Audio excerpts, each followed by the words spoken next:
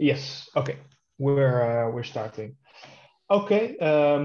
Welcome everybody to the TiGRE seminar on trust and regulatory governance, or one of the seminars in the series with lots of great presentations and speakers. So welcome all to this meeting. And the title of this meeting is Can Enhanced Self-Regulation Deliver Trust? An assessment via two experimental surveys.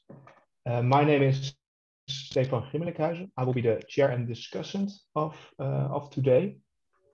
And we'll have three excellent speakers who will all be part of this, who've written a draft paper and who all present today.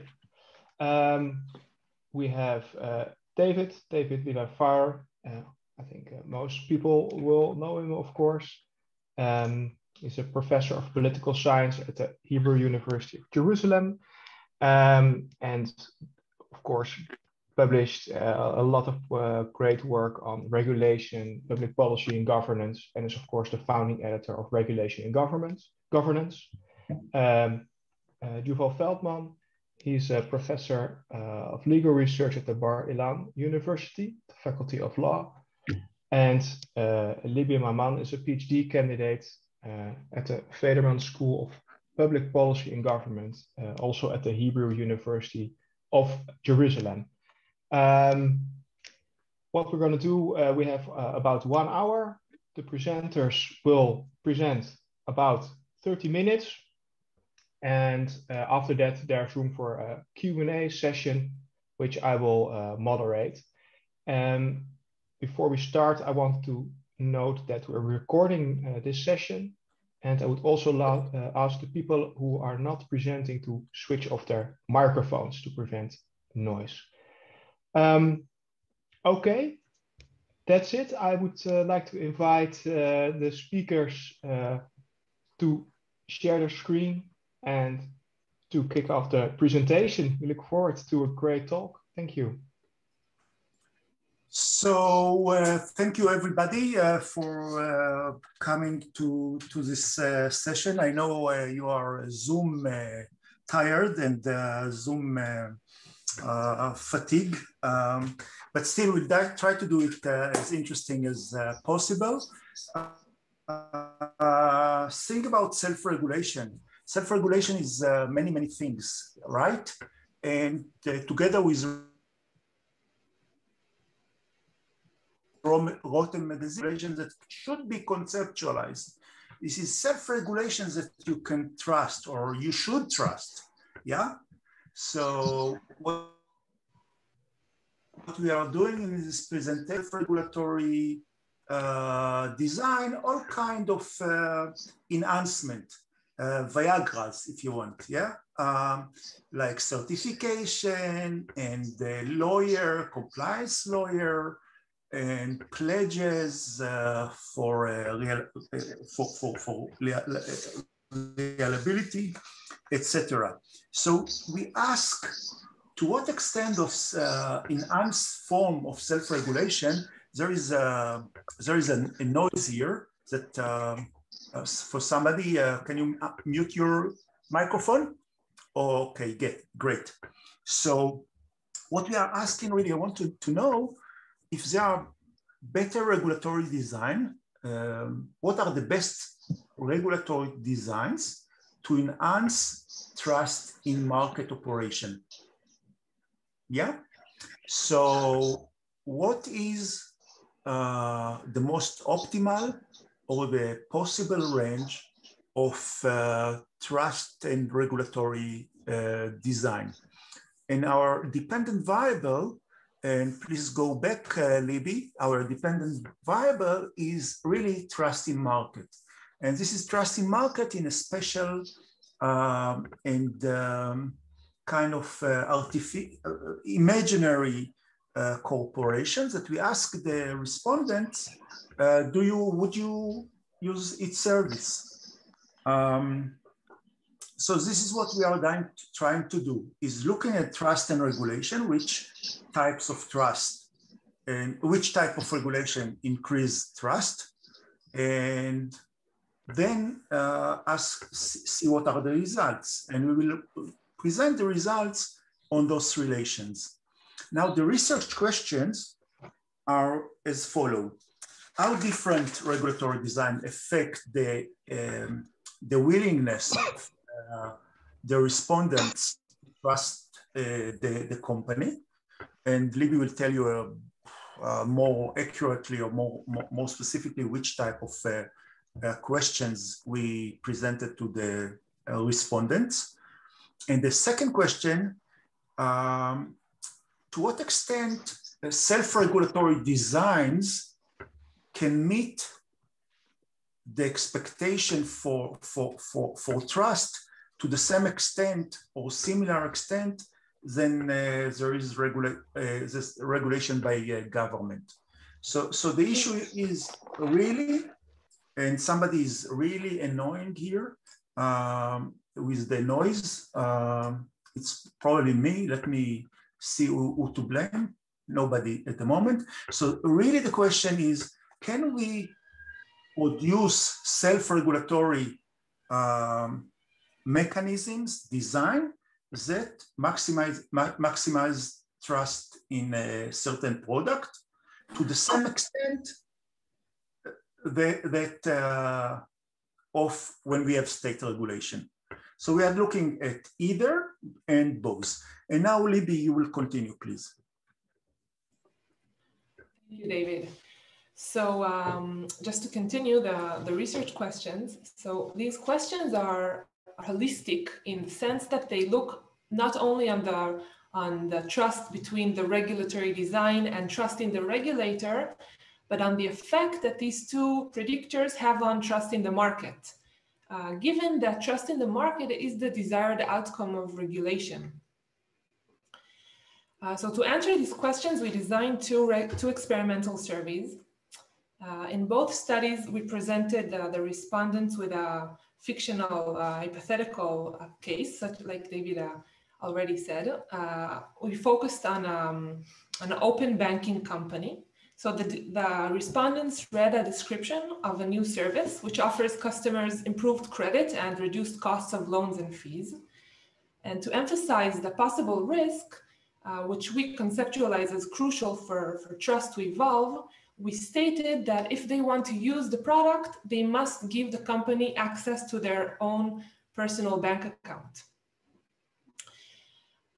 We chose an hypothetical case so that we can control for external factors that might affect trust, such as the reputation of existing companies or existing regulators. So this is why we also described a fictitious regulator or a fictitious regulatory regime, which we describe as the regulation of the protection of personal information of fintech services. In both studies, we manipulated the regulatory design, which is our independent variable. In the first study, we presented 3 treatment and 1 control group. The control group, we didn't describe anything about the regulation. So the respondents only got the baseline case about the fictitious company. The other 3 groups, one of them has been told that there is no regulation on this sector. The other 2 were told that there is a state regulator. One of the groups, we described a regulator, which is a licensed regime base. So the regulator inspects the companies, and if the company adheres to the regulations, then the license is given. And after the license is given, there is a continuous inspection, and there is a possibility to sanction and revoke the license if the company doesn't comply with the regulations. And other state regulation group was told that in this regime, the regulator does not oversee the company after, it doesn't oversee the company, it bases on the pledge of the company. The company states that it complies with the regulation, there is no oversight. In the second study, we had 7 groups. Here, the control group was the state regulation regime, the high monitoring, and the other 6 groups were different forms of self-regulation. So imagine an ice cream. That's what we imagined. Each group has an additional cone. So the most basic one is pledges, which means there is no regulator in this regime. There are rules, and the company states that it complies with the rules.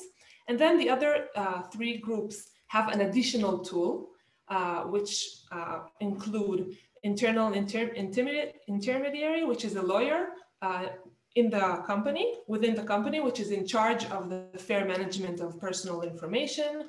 The third group has the approval of an NGO.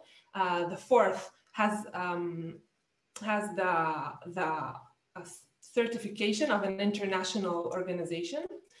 The fifth group has all tools, and the sixth one has all tools and the possibility to sanction, to revoke the approval of the NGO and the certification. Our dependent variable is trust in the market, was conceptualized as including both the positive expectations toward the market and as the intention to accept vulnerability.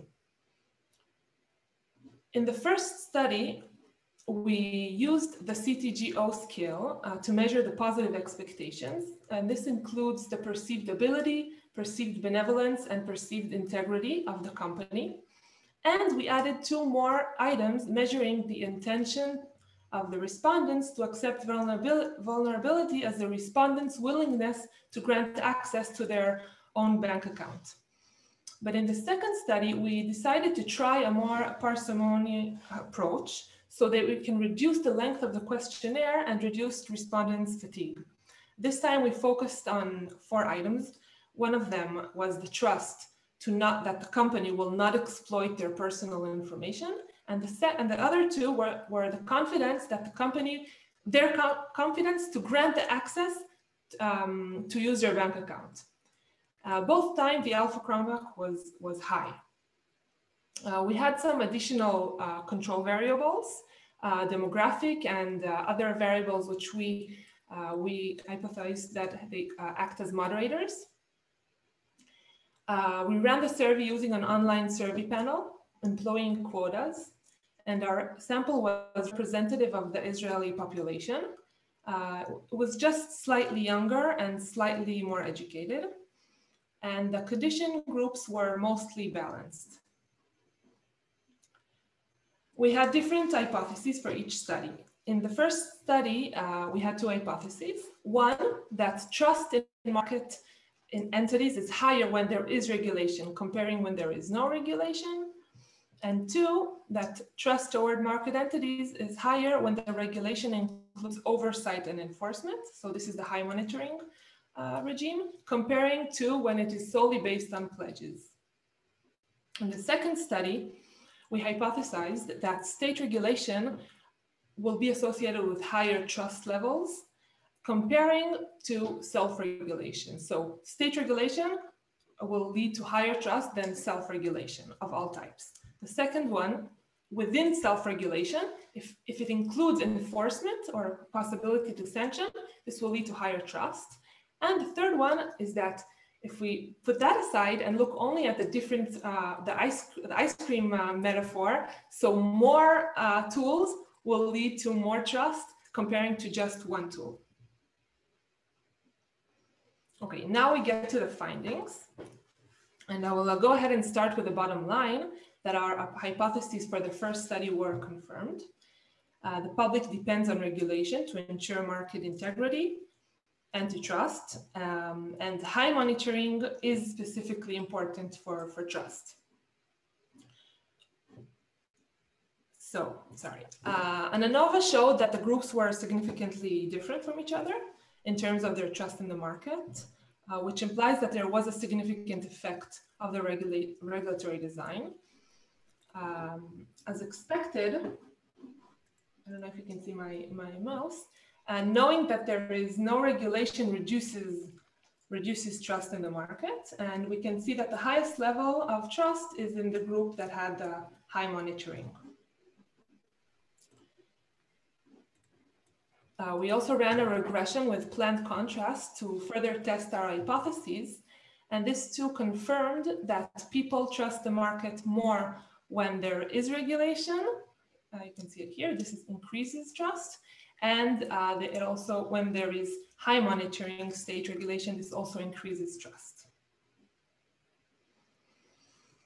Finally, for study 1, we ran a regression with an interaction term between trust in regulator and trust in market. And we found a significant interaction effect, specifically in the low monitoring condition. This means that trust in the regulator has a positive moderating effect for trust in the market in low monitoring regulation.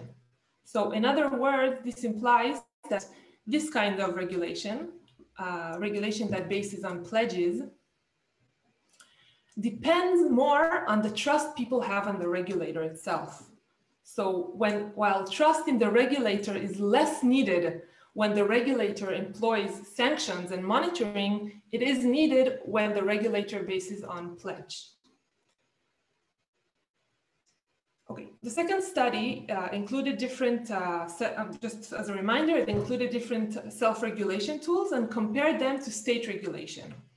And the findings of the second study mostly reinforce the findings of the first study. Regression with planned contrasts confirmed hypotheses 1 and 2 and doesn't confirm the third one. So sorry for the numbers, I will explain. The first hypothesis is that state regulation will lead to higher trust comparing to self-regulation. And here we can see there's a decline in trust when there is self-regulation. We can also see that when there is no enforcement, comparing to enforcement, there is a decline in trust in the market. And we see that the hypothesis that more tools will lead to more trust is not confirmed.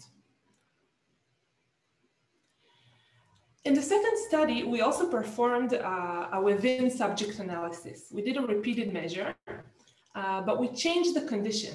So here you can see the first measure. And in the first measure, you can see that indeed state regulation leads to higher trust in market comparing to all the self-regulation constellations. But in this first measure, this was not statistically significant. After that, we reversed the terms, we reversed the conditions for the respondents.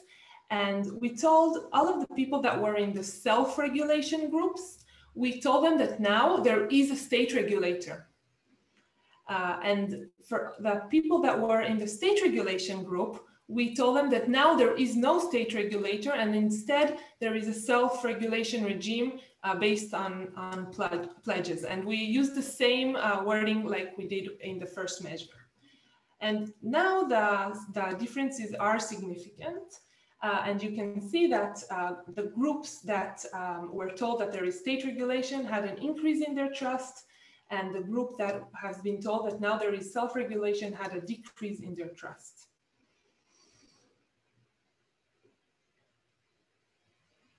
And now we can conclude, and I will pass this on to Yuval for the conclusion.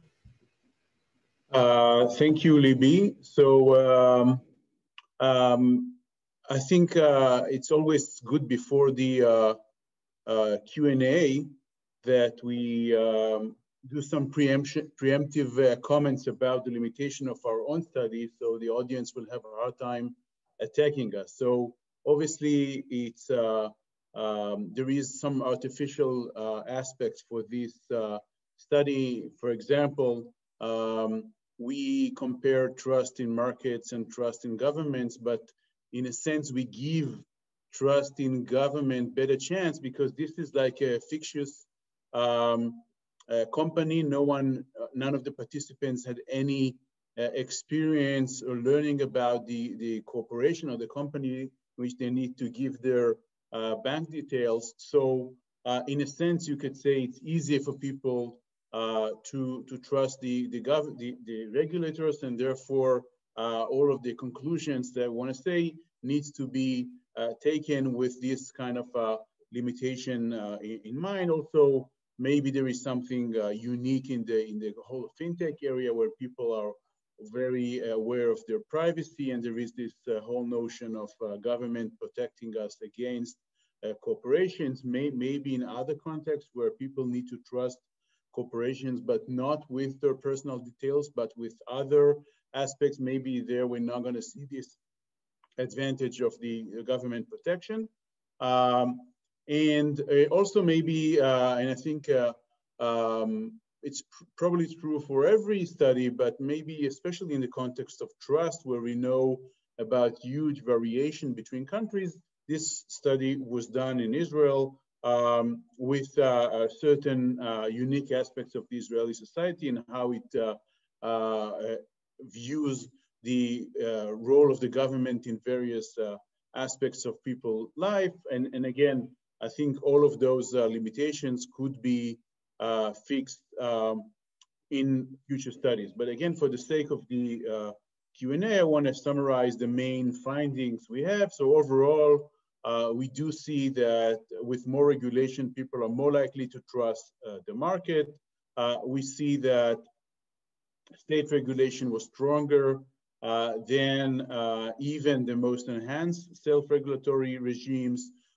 We see that when there is kind of oversight and enforcement, the people are more likely to trust it relative to self-regulatory mechanisms without oversight, for example, pledges without any additional layers of oversight.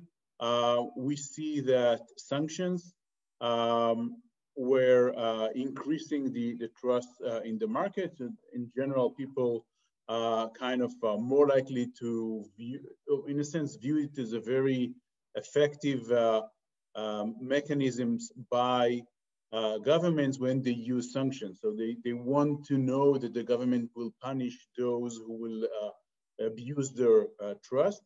And also we find this interesting interaction where for pledges to actually work, it depends to some extent on people's trust in regulators. So people, for them to think that the regulators are trusting the market, they need to trust the regulators. So if the regulator, for example, is using sanctions, they don't need the trust to the same extent as they need it when we actually in a situation where the regulator is actually trusting the market. And it's actually a very important lessons to other studies. I see also Eyal here, Eyal Pe'eri in the audience. This is related to some other stuff we do on pledges.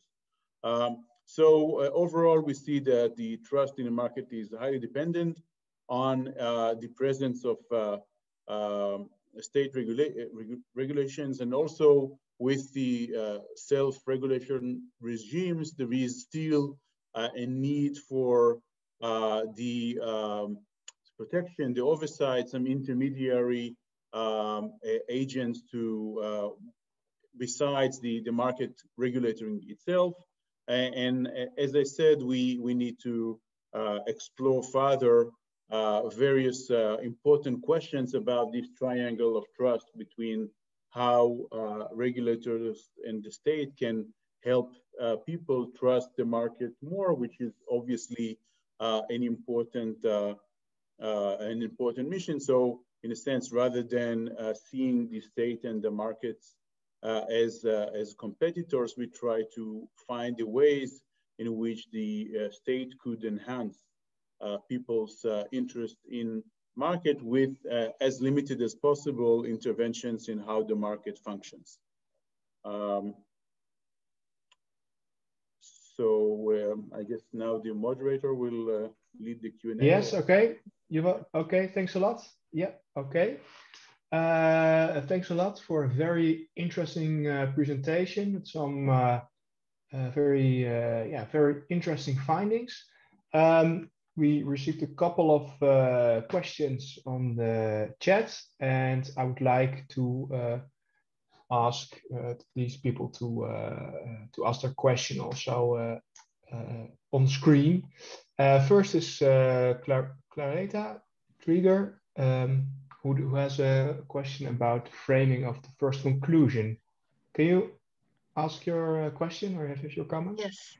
Hi, thank you very much for the presentation. It was very interesting, very nice presentation. I just wondered, only based on what you presented, why the conclusion or all the conclusions are that the regulator increases trust, or the sanctions, or the more serious the measures are, the trust in the market increases. I would have framed it, or I thought of it as showing exactly the opposite, that the stricter the measures, then people are willing to rely on the company, but actually it attests to their lack of trust in these companies, in a sense. And I think that the results from the second study are especially striking when you see that once you change the frame from the people who thought there was a state regulation and you gave them the self-regulation, it dropped dramatically,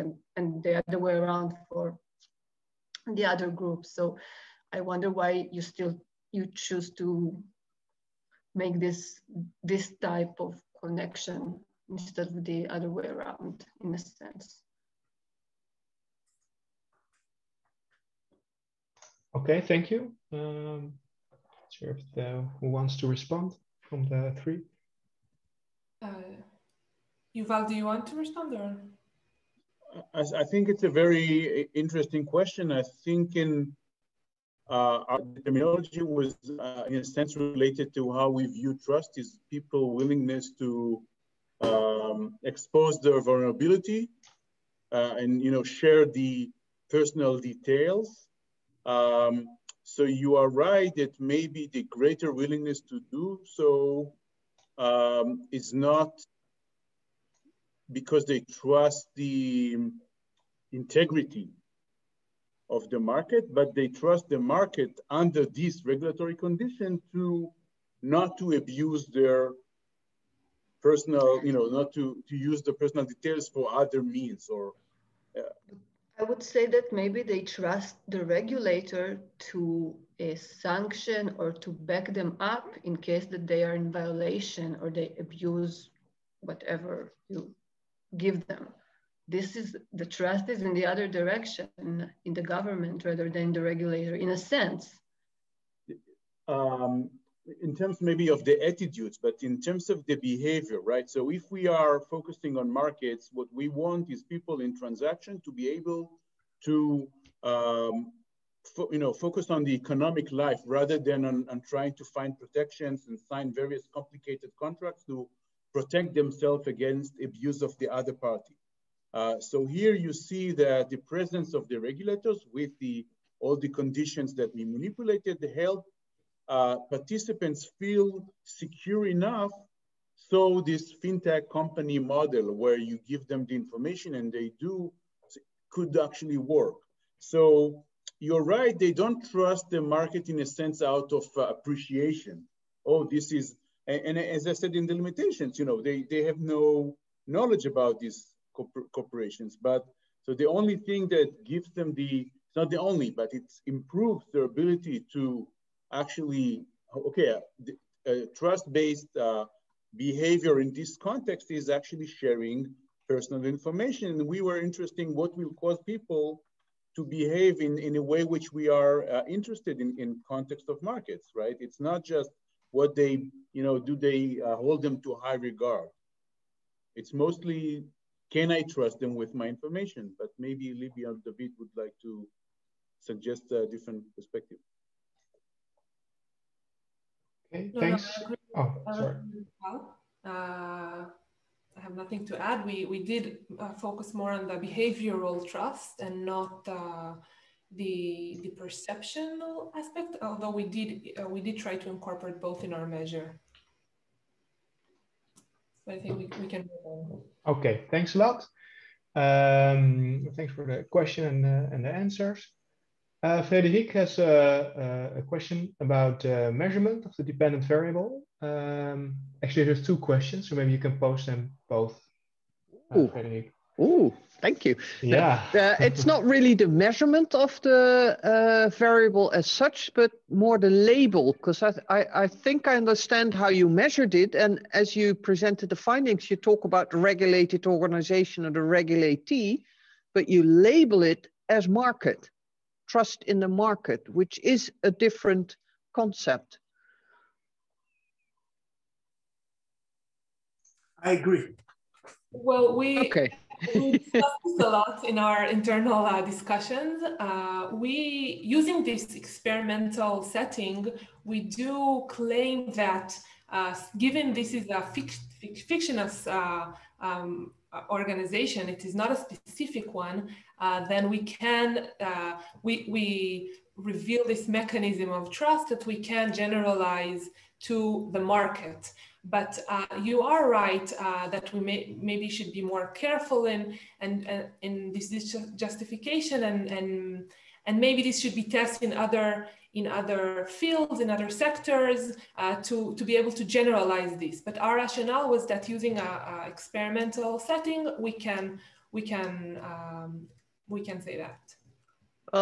I think you unnecessarily are generating sort of remarks once you try to publish this from reviewers, because it is a different concept. And then in the findings, you can discuss the generalization, which I think is fair, but in the actual what you measure, does it cover the label of the name? But it's a relatively minor point. What I'm interested in is that last figure you showed, Libby, was on that sharp decline with the second measure. So self-regulation, after you have had state regulation, and you then get a scenario with self-regulation, it goes way below the ones who were first presented with self-regulation. Is that a crowding out effect, like the motivation crowding theory of, what's his name, Bruno Frey? Maybe an explanation? What are your thoughts there? It fascinates me. Well, I will need Yuval's help here, but I will just say our initial thoughts on this. We were thinking that maybe, also in the first measurement, the difference was not significant, statistically significant, and in the second it was. So these together, your question and these together, we were thinking that maybe in the first measure, it still wasn't so clear to our respondents what exactly are we asking, and in the second it might be much more clear. But this is something we were also puzzled, and I don't know if Yuval wants to add his thoughts on this question. No, I think you're quite right that it's mostly related to participants' greater awareness to the conditions. I don't think, I have to look at it again. I don't think it's related to crowding out. I think it's more kind of them not fully understanding not focusing on the correct aspects of the vignettes in the first time and improving their understanding in the second time. That would be quite a challenge to the overall design and therefore the reliability of your study, or not? Am I overdoing it now? Well, we present both results. The second ones are, I think it's often the case in kind of between subject designs that it's somewhat easier to get significant results where people realize more when you ask them, okay, now compare that to another condition. So now they're more likely to think, okay, why do I care about it? So I don't think it suggests, I agree that the second measure, the second kind of group of measures has more noise relative to the first one, which is cleaner. But maybe if I can sort of step in as a moderator, but Frederik, aren't you also saying that was what I noticed is that the effect is not symmetric, it seems. Like if you get self then state, it's a positive effect, but there seems a much stronger even negative effect from self after state. So then that's puzzling in a way. But, yeah. But yeah, that's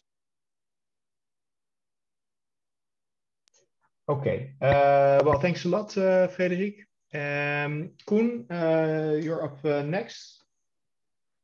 Can you pose your question? Yes, yeah, first of all, a very interesting study. Glad I joined. So extremely interesting. Just a small methodological question. So in the first study, you used the 9 ABI items. In the second one, you use, I guess, the question, do you trust them on a certain scale? I was just wondering how these behave and to what extent they are related to if you are in possibility to make correlations across the study. But secondly, what I was wondering, but it's of course Yuval already took away part of the question, the culture of Israel and the way trust is normally rated in these international surveys, trust, social trust, but also trust in private actors and public actors. Would it actually make a difference with other European countries in the sense that Israel is a more low trust country, which puts more weight on the label of being controlled by the state as being creating trustworthiness, or do you see it in another way?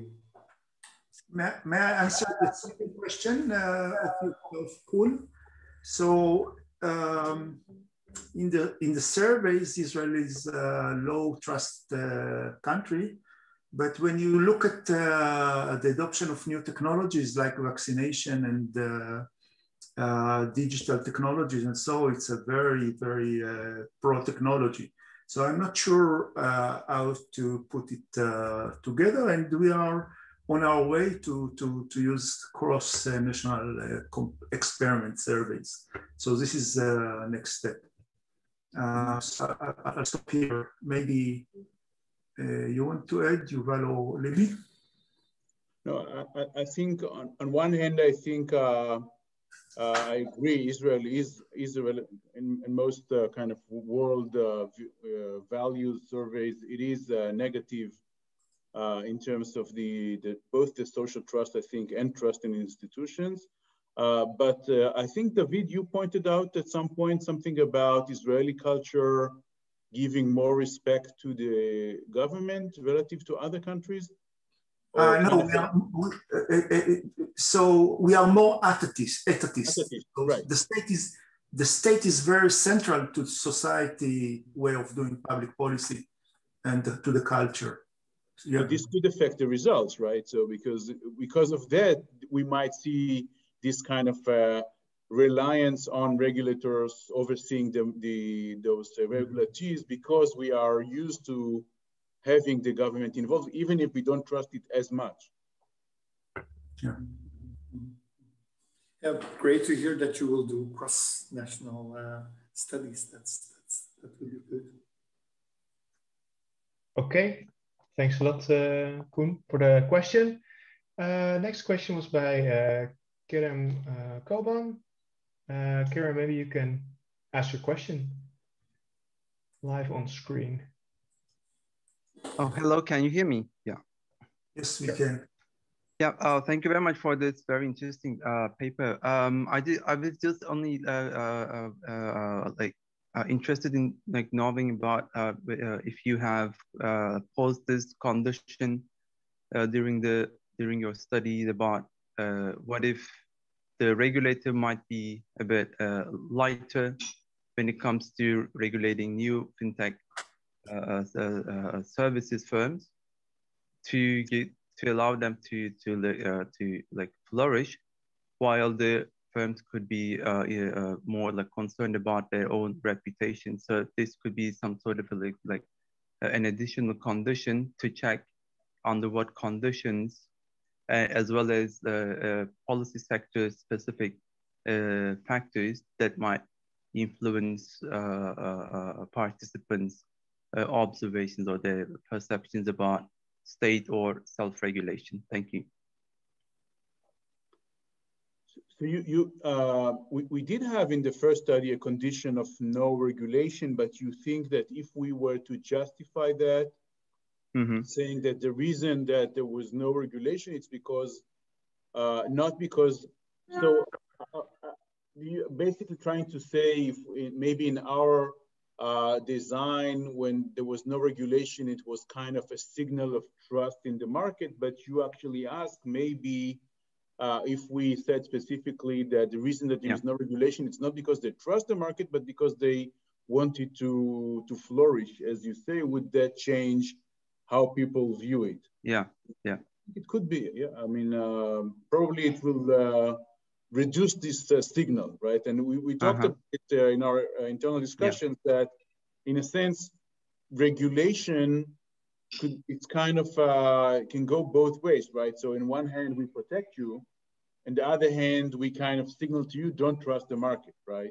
Because this is why we are here. And what you suggest is kind of a way not to be there, but not because you can trust the market, but just because it's new. Yeah, I mean, it's a good idea. Yeah. Thank you. Okay, thanks a lot.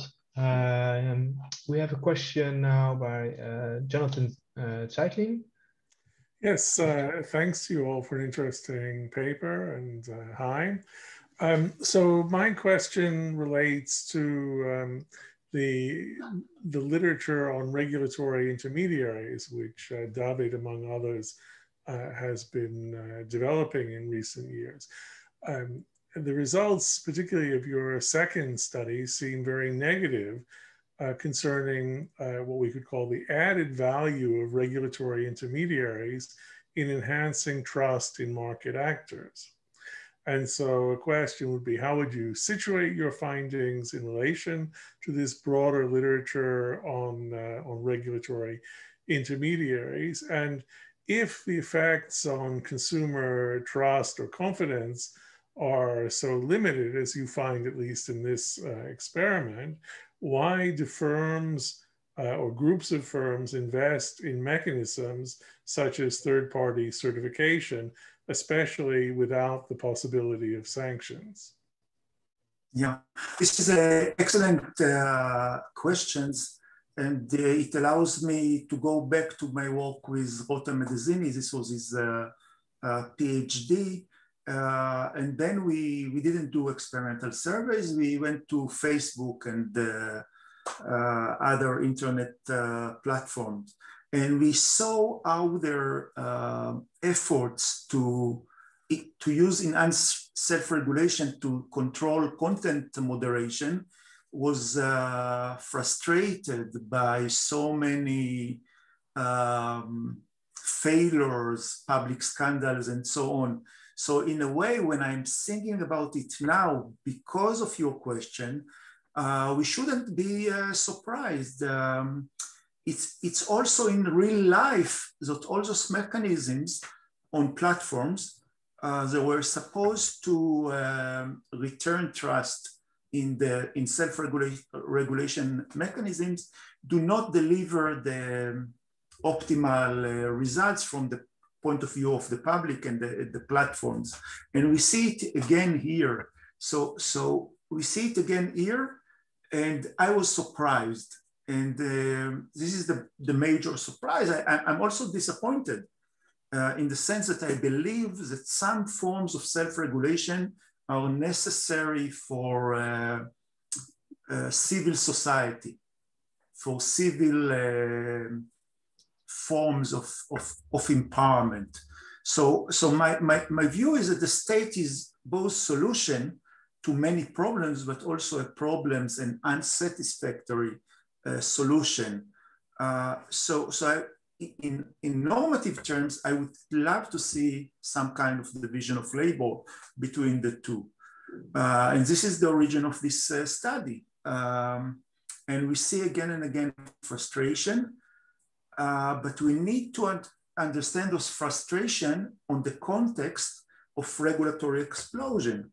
Yeah, we have more and more state regulation. We have more and more forms of self-regulation and more of European regulation and global regulation. And this is what liberal society is about, is an effort to regulate, not to prohibit everything or to allow everything. So in a way, this is the story of politics, policy, and if you want, experimentalist governments, and all our investment in governance is about those designs. I don't know if I answer. Yeah, no, you answered my question actually very, very fully. But if I could come back, I mean, an alternative you don't test in your experiments is the idea of state supervised self-regulation. I mean, if we think of something like a HACCP system in food safety, so where you mandate that the firm has a hazard mitigation plan, and then the role of the regulator is to inspect and monitor the implementation of that plan. And it could be that sort of design would be quite compatible with your research findings. And so maybe you should think about including it in a future experiment. I completely agree. This is the plan as well. Only add that sometimes in such experimental surveys, you could, as you pointed out, that there is no great added value. Sometimes it could be just by unfamiliarity, right? So this area of intermediary, if you think of the general public and they're not exactly sure I mean, if you study that and you recognize how good and smart it is, you think it's good. But if you are like a layperson and you just look at something, you might react to things you know, like sanctions, but not react to things you think, well, I'm not sure exactly what I get here, so it's not really changing my behavior.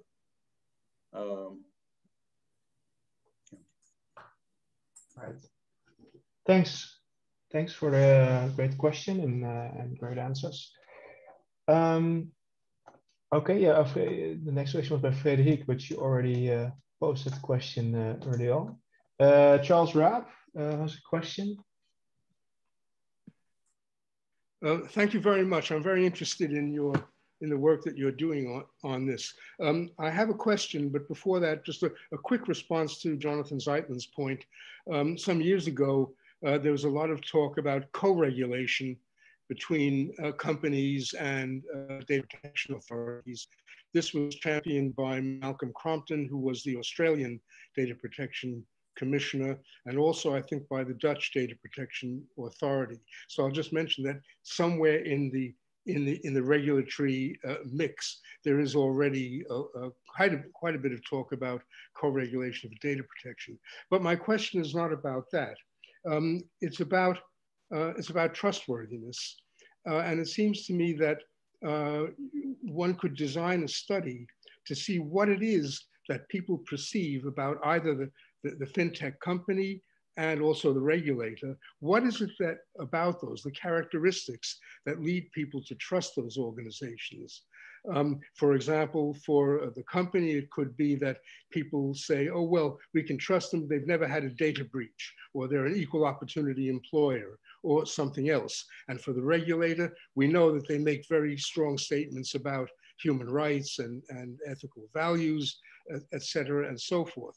So you might want to build in something about how you can see what are the trustworthiness characteristics that people perceive. And then you could do this dynamically by injecting somewhere during the survey some new fact. Oh, did you know that this company has had a data breach last week?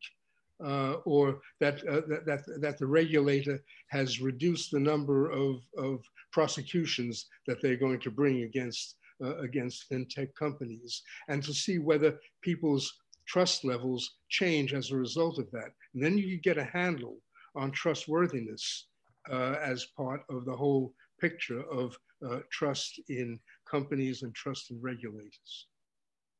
You're definitely right. I mean, it's, I kind of mentioned it in one of the limitations that we didn't give any information about the reputation of the corporations, how it's dealing with, and in a sense, we didn't give them a chance. And this is a limitation because there's so many moving, there is that number of manipulation we could have done in those two studies, but I think you are right. This is the classical next step is to try and understand what in the corporation and what in the government is going to enhance trust. And actually there are, in a different domain of corporate governance, which is more kind of in law, there is a lot of research now about like ESG indexes and corporate like all kind of things that corporations are trying to do to convince the public that they are actually they mean well, and there is trying to understand how is that affecting people's tolerance for what those, all kind of misconduct of such corporations. Sure. And I think people can also, it's a question of whether people perceive efficacy and efficiency as important values to trust an organization about, compared with their ethical profile. So it could be that people might say, oh, well, we know that they have a reputation for handling loan applications very quickly, and that they don't discriminate against people who apply for these applications. Or on the other hand, we know that they give a lot of money to good charities, and therefore they have an ethical profile and so forth. So there are various dimensions of characteristics that people might try and weigh up when they think about why I should trust this company, or indeed why I should trust this regulator. Mm-hmm. All right, good question. Thanks a lot for this. Maybe one idea that comes to mind if you want to do something like that, where you have a lot of attributes of and want to compare the effect of them, trust in a company, you could also do a or conjoined experiment where you have two vignettes side by side, and you can let people pick, the one they trust most, and then it's easier to do, I think, than with a survey experiment where you would have a huge need a huge sample. So, well, maybe an idea. But let's go to the next question by Reem. Hey, Reem Rasul. Can you pose your question? Thank you very much for the interesting presentation, and it's exciting to learn about Israel. I was just wondering, I know that you controlled for gender, and I was just wondering whether the result would have looked different. The level of trust would have differed, between men versus, among women versus men. Did you consider doing this, or did you deliberately, is there a reason why you didn't want to know the gender of the respondent? Yuval, can I answer this? So I love these questions, it gives me the opportunity to show additional graphs. So yeah, we did not only control for gender in our regression, but we also tested for gender as an interaction. And yeah, sorry for the graph, but yeah, we do see that there is a difference, and we see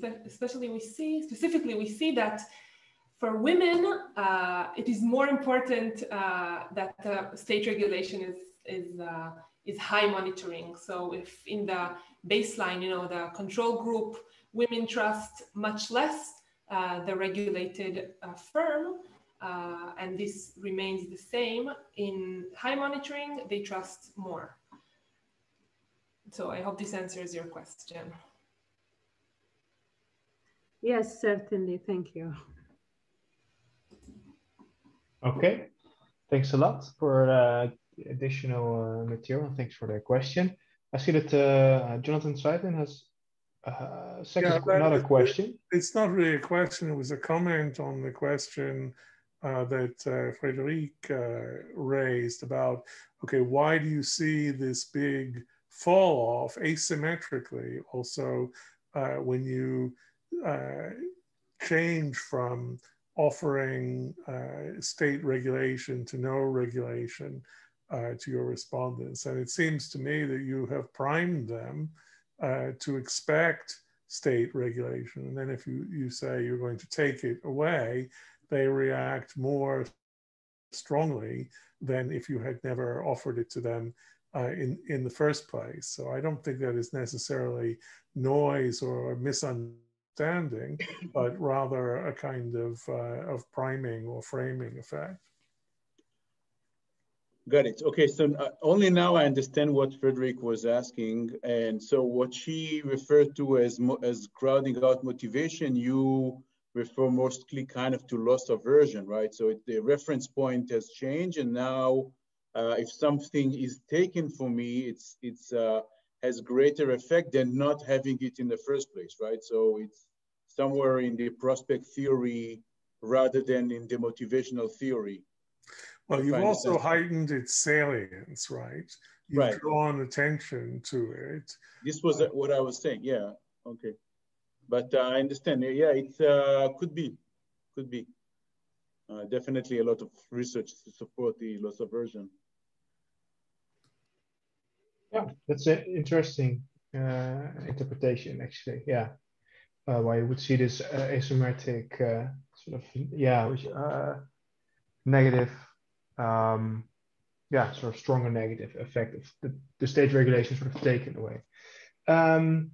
Okay, I see there's no more questions in the chat. We're almost we're approaching 5 p.m. at least here in the Netherlands. I think I would like to pose one more question as a moderator. It's also built on some things that were asked earlier on, and to challenge this finding a little bit more about the state regulation that increases the trust.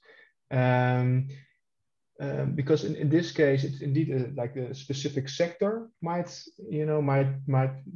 have sort of little trust or low trust. This is sort of a new sector, fintech. It's dealing with privacy issues. So you could say maybe this is a low trust sector, or trust is also when you look at the average, the mean scores, they're quite low. They're 2 point something. So it's quite low. So that could be one thing that, okay, if trust is already so low, then the state will have a higher chance of increasing this very low level. So what about high trust markets? What would be high trust markets?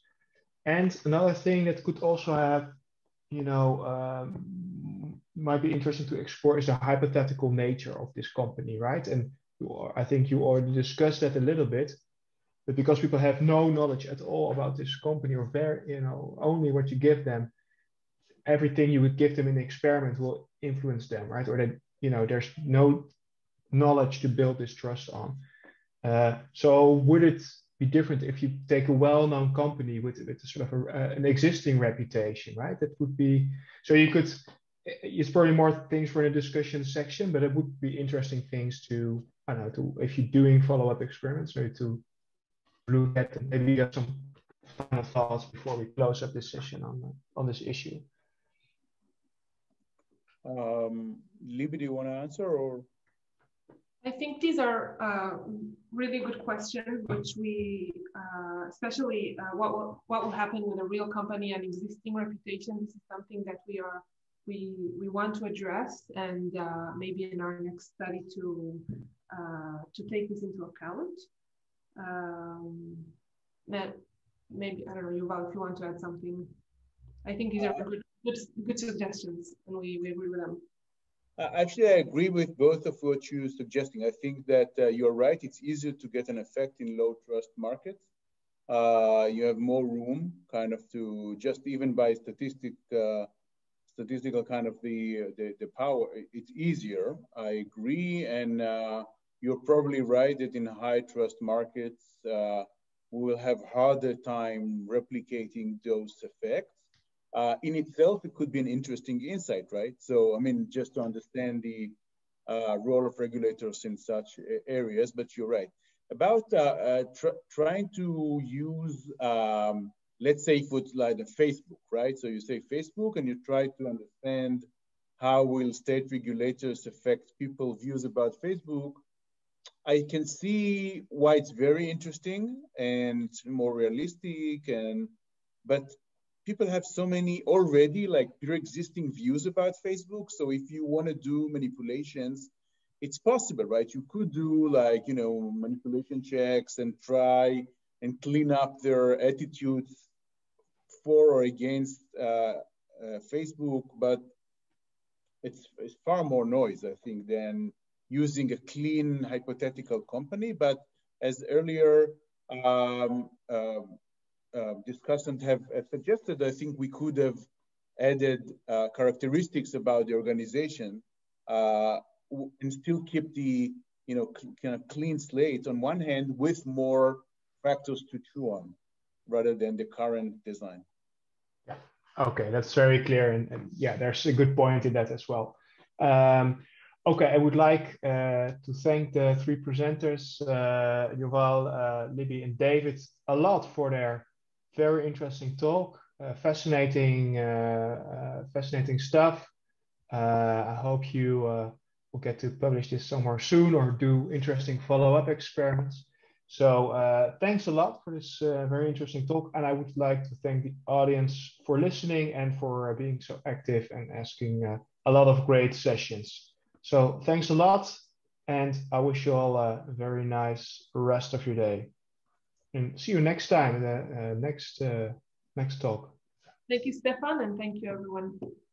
Okay. Thank you, Libby and Stephan. All right. Bye-bye.